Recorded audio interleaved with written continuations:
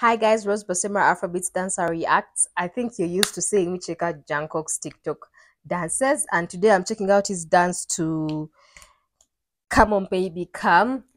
I said a lot of what I wanted to say about his dancing in the previous challenge that I talked about when the smoke challenge. Anyway, those who didn't watch, let's just watch this one and comment about this particular one. Let's go.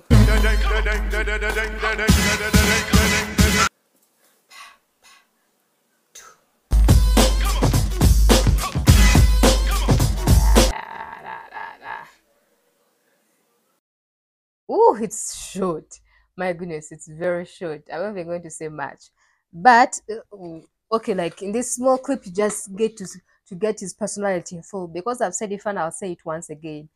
Jungkook embodies. Jungkook embodies and transforms. In a way, it's like if he's to dance a dance, he's not going to do it so plainly. What do I mean by so plainly? There's copying and pasting. There's copying, pasting, adding value, adding substance, adding creativity, adding you to a certain dance, right?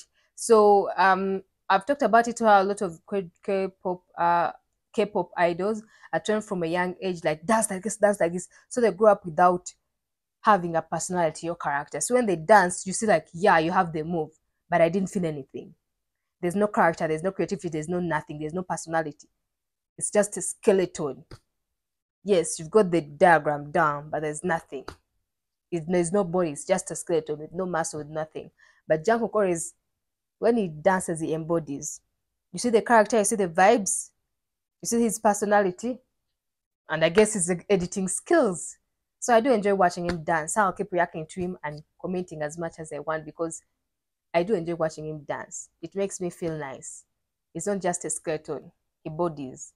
He gives the skeleton a body. Anyway, thank you very much for watching. I'm your girl Rose Basima. Don't forget to like, comment, share, and subscribe. Bye.